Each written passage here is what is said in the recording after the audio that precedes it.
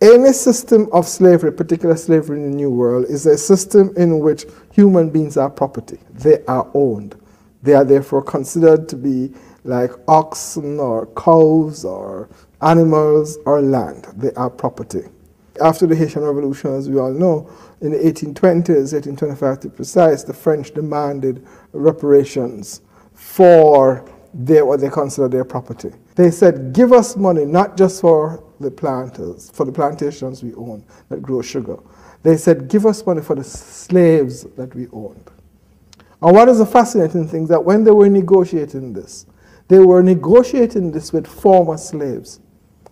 In other words, they were looking at people the way I'm looking at you and saying, give me money for you being a slave a couple of years back. Right? And that's extraordinary. And what the French said is that give us that money and we will recognize you. So that therefore here was a country, and let's think about it, that had had abolished slavery, had become independent from French colonialism, was existed in a sea.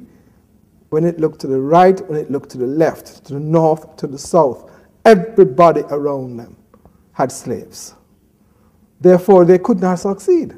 They were in what we call a boycott. Both they were an economic boycott and they were in diplomatic isolation. And they were trying to find a way out of economic boycott and diplomatic isolation.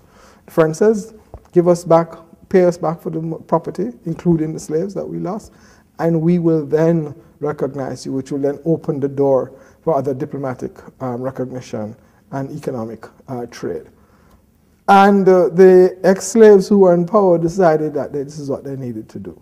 But in doing that, they also bankrupt their treasury.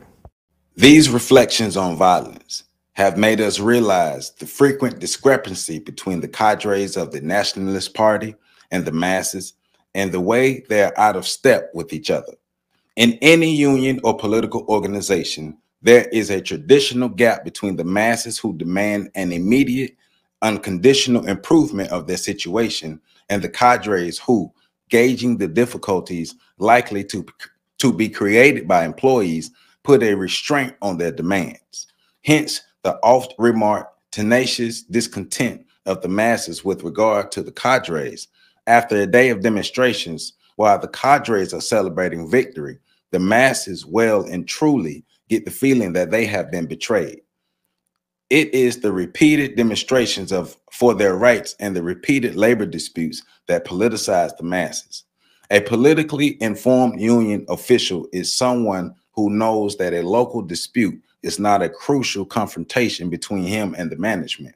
The colonized individuals who in their respective metropolises have studied the mechanism of political parties, established similar organizations so as to mobilize the masses and put pressure on the colonial administration. The formation of nationalist parties in the colonized countries is contemporary with the birth of an intellectual and business elite. These elite attach primordial importance to the organization as such, as blind devotion to the organization. As blind devotion to the organization often takes priority over a rational study of colonial society. The notion of party is a notion imported from the metropolis. This instrument of modern resistance is grafted onto a protein, unbalanced reality where slavery, bondage, barter, cottage industries, and stock transactions exist side by side.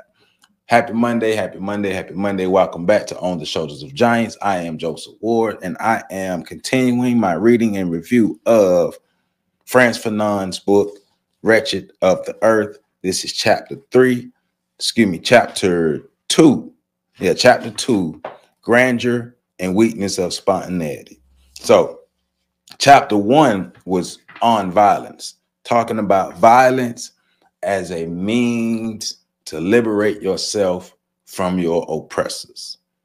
In the book specifically, he's talking about African countries being able to liberate themselves from their colonizers. But he also is getting into the latter part of chapter 1. He's getting into what colonialism is, what anti-colonialism is, and what happens in the decolonialism part, what happens after colonialism. Or is there truly an after colonialism? And that's what we're getting into in chapter 2, grandeur and weakness of spontaneity, starting on page 63, excuse me. Is there truly a after colonialism for small poor nations who were colonized by European powers? Being colonized by these European powers, what happens after? So now we're getting into what I just read, the part I just read, and to open up this chapter, right? So we are free and we are working to build ourselves as a nation.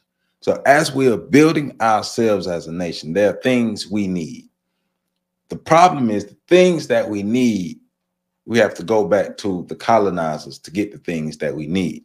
So in order to get the things that we need, truly, the colonizers would have to have some kind of influence of some sort on how we run our countries.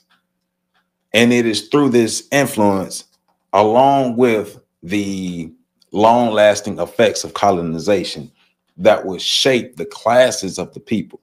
Because he's talking about an elite class, a class of elite people, a class of nationalists, and the masses.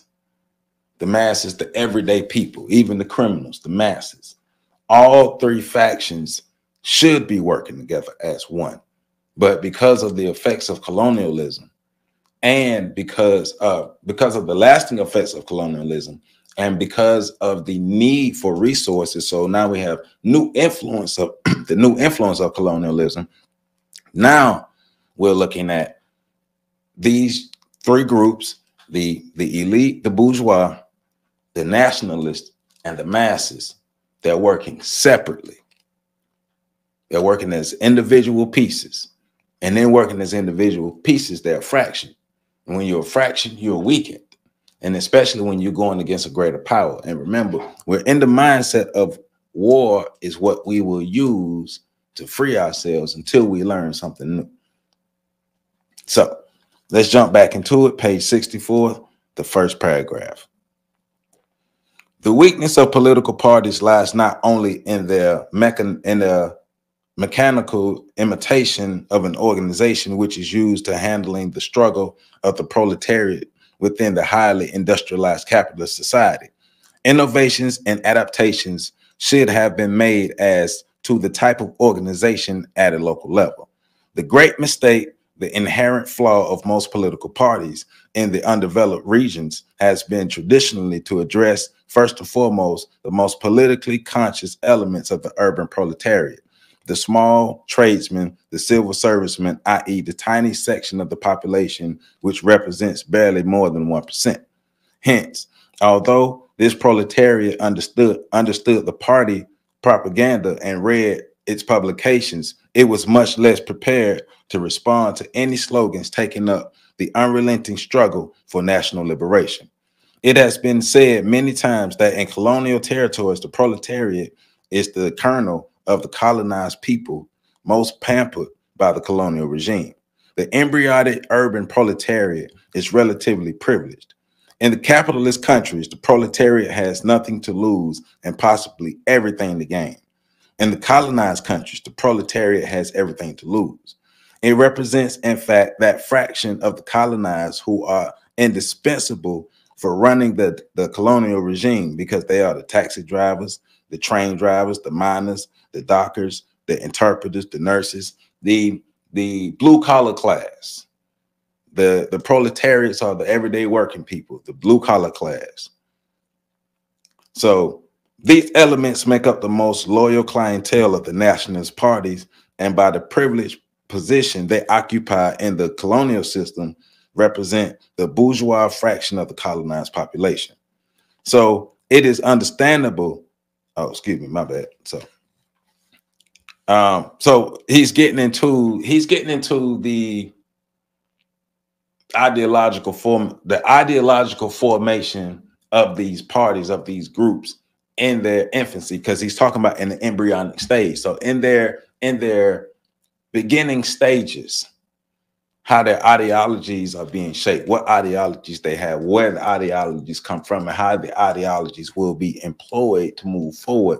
Because remember, these groups are working to empower themselves. These groups are working to get the best advantage for themselves, still working independently because of the colonial influence, pre and post colonialism. All right. So the large majority of the nationalist parties regard the rural masses with great mistrust. These masses give them the impression of being mired in inertia and sterility. Fairly quickly, the Nationalist Party's members, the urban workers and intellectuals, end up passing the same pejorative judgment on the peasantry as the colonists. So now these nationalist parties, they are getting some kind of influence, some kind of esteem, and still with the influence of the colonists, they now begin to look at the rest of their people the same way the colonists do. And he's talking about the peasantry. So he's talking about the lower class, the poor class people. So now we have classism along with racism. So those who are of higher classes are looking down on each other, looking down on that. Those of higher classes are looking down on those who they consider to be of lower status. And they're looking down on them through the lens of Europeans. In our endeavor to understand the reasons for this distrust of the rural masses by the political parties, we should not forget that colonialism has often strengthened or established this domination by an organized perfection of the peasantry. Regimented by marabouts, witch doctors, and traditional chiefs, the rural masses still live in a feudal state whose overbearingly medieval structure is nurtured by the colonial administrators and army. So this is another key. This is another stream. Because remember, we're talking about the the elite, the nationalist, and the masses, the peasantry, the proletariats. There's colonial influence for all three fractions. Colonial influence for all of them. And the colonists have found a way the colonists have found use for all three groups. And all three groups see an advantage for themselves in dealing with the colonists. So they use their influence the best that they know how, the best that they can, to be able to gain what they can, because everybody's fighting for scraps, because now they're in a state of scarcity. So living in the state of scarcity, everybody's fighting for scraps, and the crumbs are coming from one table. So everybody's going to do what they need to do to get these crumbs off this one table. Remember, yes, these groups are starting to look at each other as enemies. This is the beginning of them really tearing each other apart. This is the beginning of them really going at each other. This is the beginning of further destabilization of newly freed nations. Now we're going to look at each other as enemies. We are going to Willie Lynchism. We're going to find the differences and exploit the differences between these groups. Because now, go ahead and make them fight against each other. They're fighting against each other. Shoot, that make it easier for us to get to what we need to get. We can place the people or the person in the right positions that we need to get to what we need to keep the influence that we have. All right. The young national bourgeois, especially the business sector, now competes with these feudal rulers in a number of areas. Marabouts and witch doctors prevent the sick from consulting a physician. The rulings of the gemmas make lawyers redundant. The Cades use their political and administrative powers to launch a trucking business or establish a commerce. The local chiefs oppose the introduction of trade and new products in the name of religion and tradition. So now we got fighting amongst the groups, right? The young class of colonized businessmen and traders needs to eliminate these prohibitions and barriers in order to grow. The indigenous clientele, which represents the exclusive preserve of the feudal overlords and sees itself more or less banned from purchasing new products, constitutes therefore a market which both parties are fighting over. The feudal agents form a barrier The feudal agents form a barrier between the young westernized nationalists and the masses. Every time the elite makes a gesture toward the rural masses, the tribal chiefs, the religious rulers, and the traditional authorities issue repeated warnings, threats, and excommunications. These traditional authorities, sanctioned by the occupying power, feel threatened by the growing endeavors of the elite to infiltrate the rural masses. They know too well that the ideas imported by these urban elements are likely to threaten their very existence of their feudal authority. As a result, the enemy is not the occupying power, with whom, in fact, they get along with very well, but these modernists who are bent on dislocating the indigenous society, and in doing so, take the bread out of their mouths. They're not even focusing on the real enemy. They're focusing on themselves because they've been broken down, and everybody's fighting for scraps. Everybody's fighting for power, influence. Some are fighting to maintain influence, maintain the influence and power that has been given to them by the colonists.